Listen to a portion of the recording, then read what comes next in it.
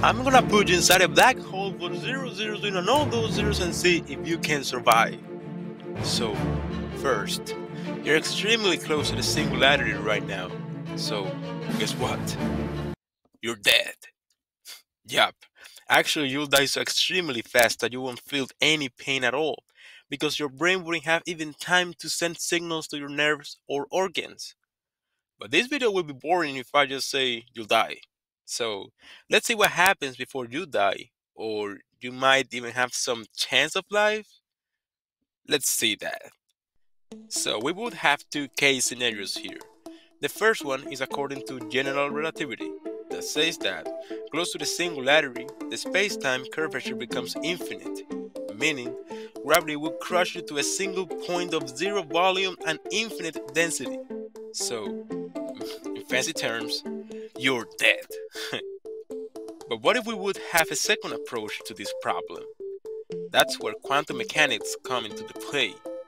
So basically it says that you don't have a singularity. Well, that's the exact opposite of what Einstein's work tells you, which is absolutely crazy. Oh well, this theory says that all your info is stored in the event of horizons. So basically, the inside is a projection of the outside. But what exactly does that mean, right? Well, think of it in this way. In the same way a 2D character cannot see a 3D character, you as a 3D character can see the 2D character until you are in a 3D world.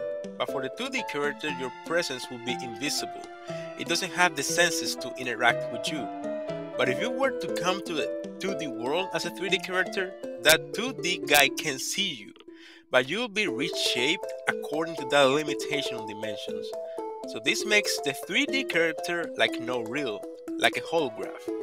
That's why this principle is called the holographic principle, which is the most acceptable thing we have today related to black holes and quantum mechanics.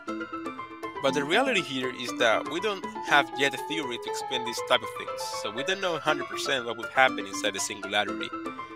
We don't know, we don't even know yet if we would have a singularity at all. The only thing we know for sure is that